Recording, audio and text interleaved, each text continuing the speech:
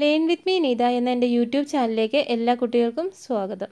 അപ്പോൾ ഞാനിന്ന് എടുക്കാൻ പോകുന്നത് 9ാം ക്ലാസ്സിലെ ബയോളജിയുടെ ചാപ്റ്റർ 4 ബ്രീത്തിങ് ഫോർ എനർജി എന്ന ചാപ്റ്ററിൻ്റെ എക്സ്റ്റെൻഡഡ് ആക്ടിവിറ്റിയാണ് എടുക്കാനായിട്ട് പോകുന്നത്.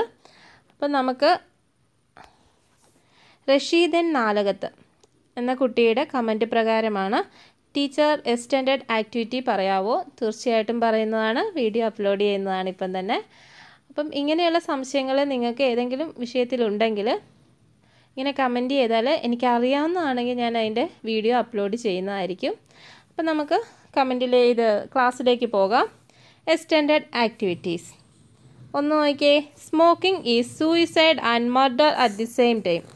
Prepare A poster for the health club of your school based on the above statement. എന്താ പറഞ്ഞിരിക്കുന്നത്? പുകവലി ഒരേ സമയം ആത്മഹത്യയും കൊലപാതകവുമാണ്.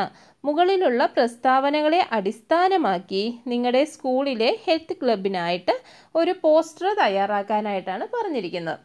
അപ്പോൾ അതിൻ്റെ നമുക്ക് പോസ്റ്റർ നോക്കാം. ഇതാണ് പോസ്റ്റർ വരുന്നത്. സ്മോക്കിംഗ് ത്രിൽസ് ബട്ട് കിൽസ് എന്ന് വെച്ചാൽ എന്തുവാ? പുകവലി ആവേശമുണ്ടാക്കുന്നു, പക്ഷേ എന്ത് ചെയ്യുന്നു? കൊല്ലുന്നു.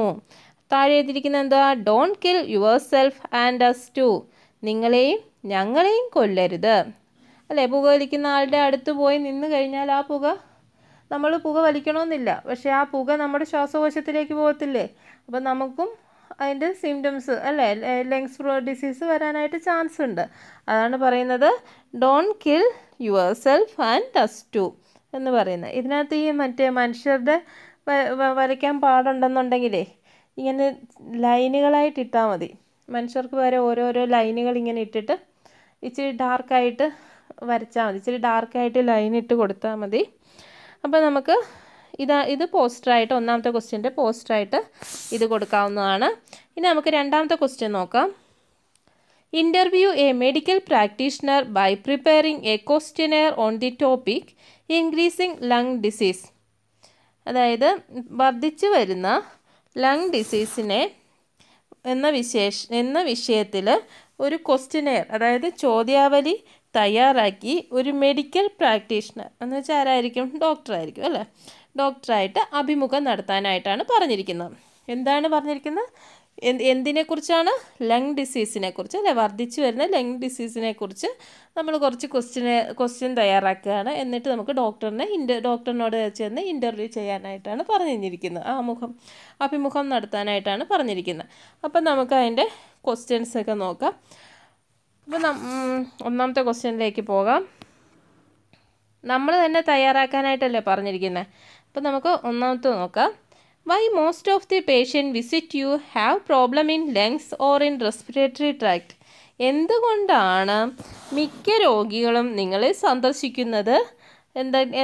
ലങ്സ് ഡിസീസ് അല്ലെങ്കിൽ റെസ്പിറേറ്ററി ട്രാക്റ്റിലോ, റെസ്പിറേറ്ററി ട്രാക്റ്റിലോ എന്തെങ്കിലും പ്രോബ്ലം ഉള്ളത് കൊണ്ടാണോ മിക്ക രോഗികളും നിങ്ങളെ സന്ദർശിക്കുന്നത്? ഇനി രണ്ടാമത്തേത്, Do you suspect my symptoms are related to any of the lung disease such as asthma, pulmonary fibrosis or lung cancer? അതായത് എൻ്റെ ലക്ഷണങ്ങൾ, എൻ്റെ സിംറ്റംസ് ആസ്മ, പൾമനറി ഫൈബ്രോസിസ് അല്ലെങ്കിൽ ശ്വാസകോശമായി ബന്ധപ്പെട്ടതാണെന്ന് നിങ്ങൾ സംശയിക്കുന്നുണ്ടോ? 3. What is the name of the lung disease you suspect is responsible for causing my respiratory symptoms? അതായത് എൻ്റെ ഈ respiratory symptom, അതായത് എൻ്റെ റെസ്പിറേറ്ററി സംബന്ധമായിട്ടുള്ള ലങ്സ് സംബന്ധമായിട്ടുള്ള ലക്ഷണങ്ങളുണ്ടല്ലോ, അത് നിങ്ങൾ സംശയിക്കുന്ന പോലെ ഏതെങ്കിലും ലങ് ഡിസീസിന് കാരണമാണോ? അതെ, ലങ് എൻ്റെ സിംറ്റംസ് ഏത് ലങ്സ് ഡിസീസാണ്, അതിൻ്റെ പേരെന്താണെന്നാണ് ചോദിക്കുന്നത്. അതായത് എൻ്റെ ശ്വാസകോശ സംബന്ധമായ രോഗലക്ഷണങ്ങൾ കാരണമാകുന്നുവെന്ന് നിങ്ങൾ സംശയിക്കുന്ന ലങ്സ് ഡിസീസിൻ്റെ പേരെന്നാണ് ചോദിക്കുന്നത്. നാലാമത്തെ നോക്കിയേ. What type of diagnostic test will be perform to confirm or rule out of this diagnosis?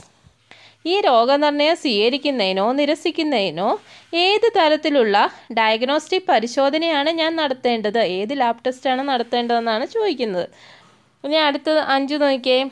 If I diagnosed with lung disease, is my condition acute or chronic? എനിക്ക് ലങ് ഡിസീസ് ഉണ്ടെന്ന് കണ്ടെത്തി കഴിഞ്ഞാൽ എൻ്റെ അവസ്ഥ അക്യൂട്ടാണോ ക്രോണിക്കാണോ എന്ന്. അക്യൂട്ട് എന്ന് വെച്ചാൽ നിശ്ചിതമായത്, chronic എന്ന് വെച്ചാൽ അത് വിട്ടുമാറാത്തത്. അപ്പോൾ എൻ്റെ അവസ്ഥ ഏതായിരിക്കും, എനിക്ക് ആ ലങ്സ് ഡിസീസ് ഉണ്ടെന്ന് കണ്ടെത്തി കഴിഞ്ഞാൽ എൻ്റെ ഇപ്പോഴത്തെ കണ്ടീഷൻ ഏതായിരിക്കും, അക്യൂട്ടായിരിക്കുമോ ക്രോണിക് ആയിരിക്കുമോ എന്ന്. അപ്പം ഡോക്ടർ പറഞ്ഞു കൊടുക്കുമല്ലോ എന്താണ് അക്യൂട്ട് കണ്ടീഷൻ, എന്താണ് ക്രോണിക് കണ്ടീഷൻ എന്ന് പറഞ്ഞു കൊടുക്കില്ലേ.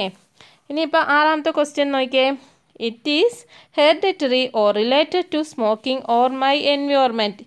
ഇത് എനിക്ക് ജന്മനാ ഉള്ളതാണോ അതോ പുകവലിയോ എൻ്റെ പരിസ്ഥിതിയുമായിട്ടുള്ള ബന്ധപ്പെട്ടതാണോ എന്നാണ് ചോദിക്കുന്നത്. അതിൻ്റെ റീസൺ എന്താണ്, എനിക്ക് അങ്ങനെ ഒരു അസുഖം വന്നാൽ എനിക്ക് അതിനുള്ള റീസൺ എന്തൊക്കെയാണെന്നാണ് ചോദിക്കുന്നത്. ഇപ്പോൾ ഒരു ലങ്സ് ഡിസീസ് വന്നാൽ അതിനുള്ള കാരണങ്ങൾ എന്തൊക്കെയാണ്, എനിക്ക് അത് വരാനുള്ള സാഹചര്യം എന്തൊക്കെയാണെന്നാണ് ചോദിക്കുന്നത്. അപ്പം ഇത്രയാണ് ഇതിനകത്ത് വരുന്നത്, എക്സ്റ്റെൻഡഡ് ആക്ടിവിറ്റിയിൽ വരുന്നത്. എക്സ്റ്റെൻഡഡ് ആക്ടിവിറ്റിയിൽ രണ്ടാമത്തെ ക്വസ്റ്റ്യൻ്റെ ആൻസറായിട്ട് വരുന്നത് ഒന്നോടെ വായിച്ചു തരാം.